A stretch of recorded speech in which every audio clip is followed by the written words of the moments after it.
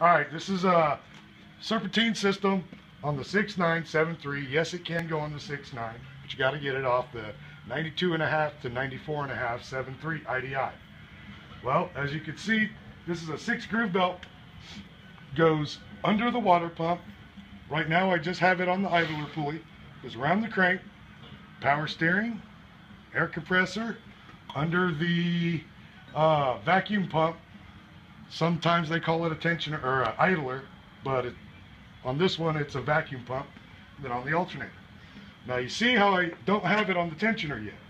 So what I do, it's kind of hard when you're in the truck, but not that hard. Put your 15 mil socket on there, pull it, slip it off, done.